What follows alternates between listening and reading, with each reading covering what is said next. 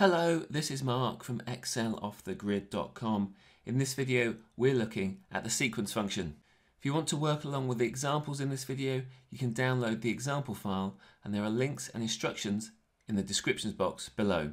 However, I must say there's only one example where you need the example file. All the others do start with a blank worksheet. So if you want to download that, go ahead and let's get started. Before we go any further, I'd just like to remind you to subscribe and get notifications so that you don't miss any future videos. The sequence function is one of the new functions which Microsoft released as part of introducing dynamic arrays. This function makes use of changes to Excel's calculation engine, which enables a single formula to display or spill, if you want to use the new terminology, results into multiple cells. In the case of sequence, it will generate a list of sequential numbers in an array. At the time of recording this video, the sequence function is only available to those on Microsoft 365 and it will not be available in Excel 2019 or earlier versions. Let's start by looking at example 1. This is a really basic example and will help us understand how the sequence function works. Right, so here we are in cell B2 and all I'm going to type is equals sequence, open bracket. And you can see the arguments there, but I'm going to enter an 8 for the rows argument, close the bracket and press return. And as you can see, we get a list of numbers from 1 to 8. These numbers are all driven by this first cell at the top there. Before we come back to example 1, let's have a brief look at the arguments of the sequence function. In total, there are 4 arguments: rows, which is the number of rows to return; columns, which is the number of columns to return, and if excluded, it will return a single column; start, that is the first number in the sequence. If excluded, it will start with 1. And step, this is the amount that we want to increment by for each subsequent value. And if this is excluded, it will automatically default to 1. Right, so let's head back to example 1 and let's see how we can use all of these arguments. So let's click here in cell B2 and I'll type equals sequence, open bracket, and I'm going to go for 8 rows, 3 columns, starting at the number 5 and incrementing by 10 each time. I'll close that bracket and press return. There we have our results. So we've created an array which is 8 rows, 3 columns, starting at 5 and incrementing by 10. Now the order of the numbers is important here because what you'll see is that the function increments across the columns before then moving down to the next row. Okay, now it's time for example 2. Example 2 shows how we can use sequence with the date function. Note that because I'm in the UK, my dates will be in a UK format, so it will come out day, month, and then year. So let's try this formula in cell B2. So equals date, so the date function. And I'm going to have my year as being 2020. Now for my month, I'm going to type sequence. The sequence function, open bracket. Now, even though there's 12 months in a year, I'm going to type 13, close that bracket, and we'll see what impact that has. I'll put a comma and then a 1. I'm going to close that bracket and then press return. Let's just format these as dates. There we go. So this formula creates a sequence of monthly dates starting on the 1st of January 2020. The sequence function has been applied to the month argument, therefore it adds 1 month to each result. Now we've requested 13 months, but Excel is intelligent enough to know that there aren't 13 months in a year, so therefore it rolls over into the next year. So it's created the 1st of January 2021. Right, now it's time for example 3. So as mentioned earlier, the sequence function increments across the columns before going down the rows. To change this, we can use the transpose function.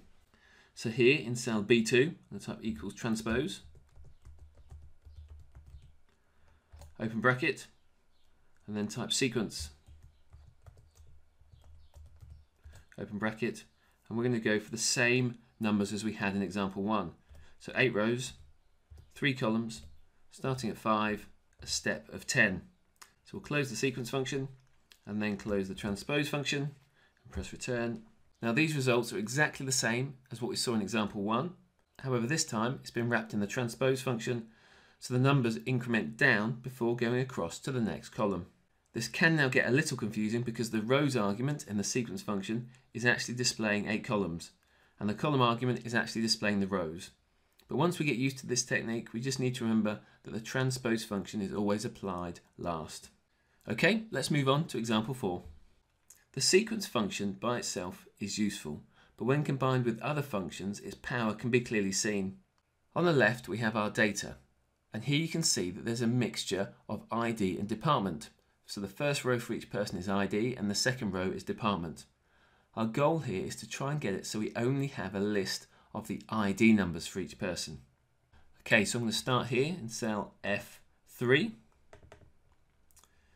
Now this function is going to get a bit tricky, but I'm sure we're up to it. So let's go index.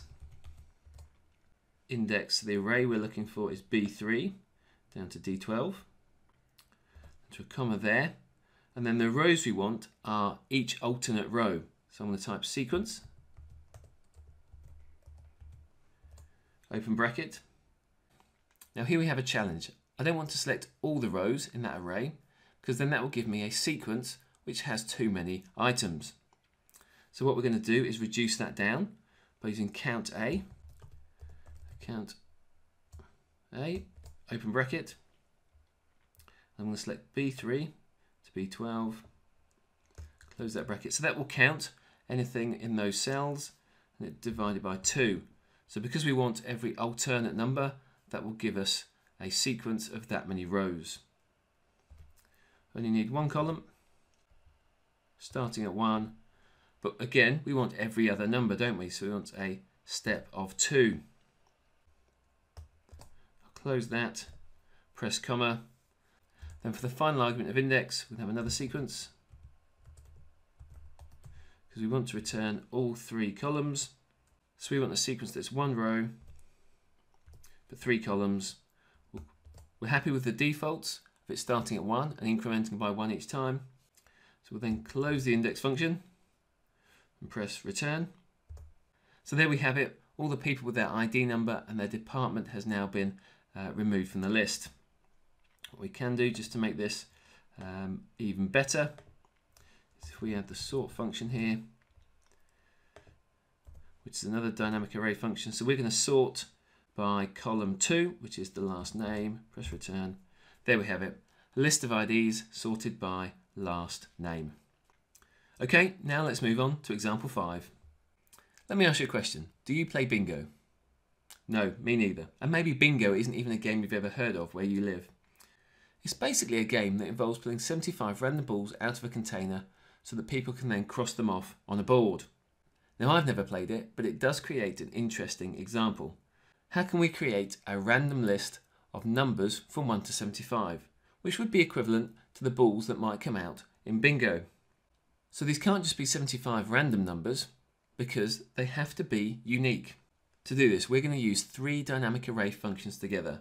So sequence, sort by, and rand array. So I'm going to start up here in cell B2 and let's start with the sequence. So equals sequence, open bracket, 75 numbers, close bracket, return. There we have a list of 75 numbers, but they're not in a random order yet, are they? So let's go back to our function. And here we're going to use sort by.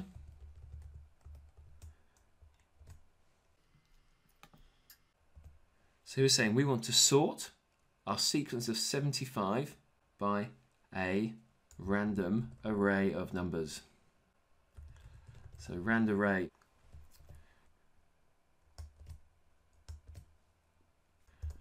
There we go, I press return, and here we have the list of 75 numbers in a random order. Now because we use the sequence function, they're all unique, and then we randomize them. Well, that's all from me today. I hope you found that as a really good introduction to the sequence function. If you like this video, don't forget to subscribe, like, and comment, and I'll catch you next time.